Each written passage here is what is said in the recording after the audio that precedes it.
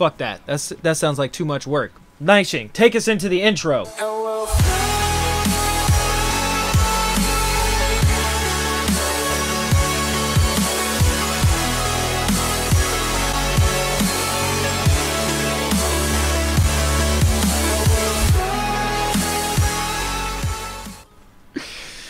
All right. So Tony, as of, what is it, May 16th, Overwatch will be out for an entire year, my guy. An entire year of just fucked up loot boxes, shitty, cancerous, competitive play. It's one of my favorite things in the world. Isn't it yours? Bro, you already know. That game's been my favorite. Did you just break your push to talk, by the way? No. No. Oh, it sounded like it for a second there. It was like so hard to hear you. No, my finger got stuck. Oh my god. So anyway, yeah, I'm wondering what they're gonna have for the first year, for the anniversary edition of stuff, man. I'm really looking forward to it. I want to see some new skins, and I remember I showed you some skins earlier that would be some really like dope skins to have in the game, you know? Yeah, I think it's gonna be pure skins, to be honest. Probably like, I feel like the event's gonna most likely revolve around people being able to get old skins from old events. That would make a lot of sense, because Jeff Kaplan was talking about that on a Reddit post not too long ago. He was saying how, I think he was responding to somebody who was playing on either PS4 or whatever, and on a console basically, and they were saying, yeah, they don't have access to, you know, Heroes of the Storm, so they can't play because they don't have a PC that can run it. And Jeff responded that, oh yeah, we're intending to make, you know, various I'm just hitting this fucking thing, various skins available later on through regular loot boxes. So I'm assuming when he says regular loot boxes, I assume they're going to be like an event or something that would actually bring it to where you can actually get all the previous Halloween stuff. Maybe they'll do it once a year, where like it's the one time a year where you get to collect all the skins that you hadn't gotten already, you know? I can see them doing that, but I can see a lot of people not liking that either. Yeah, I'm wondering more so if they're going to release a new hero. That's what I would really like to know. I highly doubt they're going to do that. I think, because you know they release heroes at the end of every season, so it's like, oh man, I would be expecting it, you know? Yeah, that actually makes a lot of sense. But who would it be though? Because there's been 3 characters that got leaked now. I would assume it would be Athena, because I like Athena. You think so? Yeah, she throws down with the real niggas. I kind of want it to be not Doomfist, surprisingly, but Liao, I think his name is. Lao? Yeah. Yeah. I want it to be him. He's like a bomb specialist, right? From what we don't know anything about him yet, because technically I was he just should be reading dead. like previous. Yeah, I was just reading previous bios and stuff on when he betrayed Overwatch. That's what I was reading up on, and how he planted the explosives at I forgot which watch was point. it when Reaper and Soldier got in a fight? Yeah, that's exactly when it was. So like the entire team was like worried about that, and then I know Lao like blew up one of their headquarters or whatever. But I feel like he's framed. I feel like there's like something deeper to that. So I want we'll him to be released just because he's the other member. Latino? No, he's the other founding member of Overwatch. Yeah, he's looking kind of dope. I just want to see another explosive user that cheats the game and gets headshots just like Junkrat. I can't wait. It'd be interesting if he countered Junkrat though. I just want a counter to every fucking character in the game. Is that so hard to ask Bro, for? the fact that like I have to play Symmetra or Mei to counter them both, it pisses me off. Yeah, it's gross. Like, there's a lot of problems with Overwatch. I remember me and Nightshing were talking about, so maybe that's what they're going to do for their anniversary edition. Fix the fucking game. How about that? Fix the fucking SSR system, or SR system, or whatever. There's no point in playing competitive. Like, at least I feel. There's like, no incentive to play it either. Like, hopefully we get some competitive skins, like, from now on. Like, that'd be great. I would love to fucking see that. That'd be cool. Oh, man. See, I feel like that'd be a good idea. I would actually play more competitive. Now I'm only playing competitive just because it's something to do, and I throw every single match, so, you know. See, I feel like that'd be a good idea, but a lot of people would bitch about it. And I mean a lot of people. Like, maybe platinum and above wouldn't bitch about it, but like gold, silver, and bronze would all bitch about it. And there's more bronze, silver, and gold than there is of the other. That's what I think is so crazy is like when they patch Overwatch, like Jeff Kaplan's like response is that, oh yeah, during higher play, you know, like these characters are played less, so we're gonna buff and nerf them. Like, Jeff, you realize majority of people don't fucking play in the top 1%. That's so stupid. Why are you making changes based on the top 1%? Like, you're just fucking idiot. Like, so I'm hoping for a lot of changes to come to the game. I'm hoping they give Sombra a you know, damage buff. I hear she has more. I think she has in the next event, like event 6 or whatever. I hear she has more unlocks than anybody else. So I definitely want to see what those are. She has a couple new emotes, right? Yeah, she has a sit down emote and the laugh emote, and Orisa also is getting those two. But she's, I think excited. she's getting the same amount as a certain amount of heroes like Hanzo, Zarya, Symmetra. They're all getting 6 or more.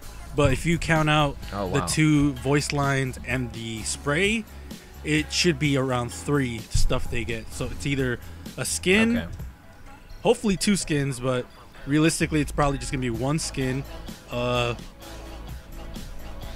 an emote, and a victory pose, or an intro. That sounds lit. I fucks with it. I fucks with it because I missed a lot of the intros that I actually wanted, and I'm like really pissed about it. So there's plenty of things I missed out on. So I really hope this anniversary edition really, like, you know, gives me something that I want to possibly throw money at, because, you know, the only thing I throw money at is Yu-Gi-Oh! Duel Links. So, you know, the only thing that's wrong with it though is because, like, I play on console, and the only reason why I kind of don't even want to go to PC, or I won't play as much, is because I don't have my skins. And skins for me is a huge thing in a game. Like, if I don't have a skin for a character, it ruins the whole immersion for me. Yeah, I feel you. That was kind of a bummer when I switched from console to PC. It was just like, wow, I don't get any of my, you know, skins back. But of course, you know, Jeff Kaplan didn't see my post on Reddit, you know, about me getting my skins. At least give me my... You know what would have been nice is if I got either my skins or my level. Like, either one of those, because, like, when I first got started, I was playing with people who were, like, level 0, so they didn't know how to play the game. Here I am, a pro console player, basically, like, you know, I knew how to play the game. I can't say pro console player, but, you know, I'm like, I know how to play the game fairly effectively. So... it's like I'm basically with all of these anchor weight teams, and I can't do anything, and I'm forced to level up to higher play. So it's taken me forever to just get decent matches in quick play and stuff like that. So, you know, I would have liked to have my level, because then at least I would have been fine. I would have been okay with, you know, like playing higher level matches, you know, not guaranteeing that higher levels mean like better play, because obviously that's definitely not a thing. You have idiots in all sorts of ranks and fucking tiers and shit, so it's pointless to say that, I guess. But give me my goddamn skins. That's what I just want. Just give me my damn skins, because that's the only reason why I play this goddamn game. See, I understand the levels not being a thing because console and PC they're its own game. I get that, but when it comes to the skins, it's like that's not its own game. Everyone gets the same skins in PC and console, so pretty much it's just to the point where they just want to make money. If it works, you know what's so interesting? If it works for Heroes of the Storm, like, you can get skins from playing Heroes of the Storm on a completely different game that's not Overwatch, but you can get console and PC unlocks. Like, there's no excuse why you can't have transferable skins. Clearly, you had transferable skins when you unlock Oni Genji. You have them both on console and on PC. So not only that, but it's not even like, the worst part is that this is not even a new thing. Like, Blizzard has been doing this for a while. Like, I remember there was a mount that you get from playing their other game, their card game, and you got it for a mount in WoW. Is it Gwent? No, it's not Gwent. Oh, that's CD Projekt. You would get a horse mount for WoW. Or there was just another mount that you got a few months ago. If you played a certain amount of games, you got like a lava dog as a mount in WoW. What the so fuck? they've been doing this for a while. So them saying, "Oh yeah, we can't do it because I'm gonna stop you right there. That's bullshit, because you've been doing this for a while. You know how to do it. It's just you just want to make more money. You want me to put down more money. I'm not, like, my fear is I'm gonna start playing PC, and I'm still gonna be playing on console, and now I have to dish out like $100 each event because I want both skins. Everybody knows you don't get good skins unless you pay money. Exactly. Like, that's the other thing. 13 boxes to get a legendary, and even then it's like, or an epic, my bad. And then even then it's like you're not guaranteed an epic that you want or need. It's just like, you know, that one skin that you got the first like 5 levels you played, you're gonna get that. It's like, fucking why? Well, I don't need that in my life. Yeah, that's not okay. So, you know what? I won't... there was actually a point after this previous event, I was like, man, I was opening so many goddamn loot boxes that, like, I wasn't getting anything. And the few legendaries I was getting, like, every 30 loot boxes or so, it seemed like. It's like, man, okay, if I'm not getting anything decent, what's the purpose of me playing this game? Because I'm not having fun getting stressed out with all these cancerous people online and shit. It's just not, it's not worth it. There's no good trade-off. And so all the other loot boxes I was getting were just garbage. Like, it was just utter garbage. The level of duplicates I was getting was just ridiculously unfair. So, you know what? I got to a point where I was just like, you know what? Maybe I don't want to play Overwatch anymore. And I'm almost at that point. The only reason why I'm still playing it now is because Nishing encourages me to keep playing. So if it wasn't for him, I wouldn't be playing this game. That's for sure. I took an entire month off of playing Nier just to play Overwatch because they had a new event that I only got 3 skins for. But I prestiged once already. Like, and then once I did that, I went through another like 50 levels. So I think I was like at level 87, and then when the event ended, I was like at level. I think I was at my first prestige level 30. So yeah, that's the thing. That's the thing that really pisses me off about this game, because me personally, I can't stop because I've been playing it since the beginning, since beta, and I have all the skins except like Tracer's skin for the first event, which you couldn't even buy them at the time. So I feel like I'm already too in it, and if I go on PC, that's like a source of money that I can't just do. So it's gonna come to a point where I'll enjoy it more on console, but I'll probably play it more competitive on PC. But since I don't have my skins, it won't be that same thing. I won't feel that same immersion, I guess, because when I see that I just have a basic ass skin, it just kind of like it kind of deteriorates my push to play the game. So, and it's funny that you say about the last event, because the last event I put down actual real money. I put like, I think $80. Ew! I put $80 on it, and I got Bastion's skin like 7 times, I want to say.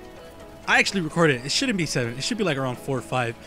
Not only that, but I got it twice in one box.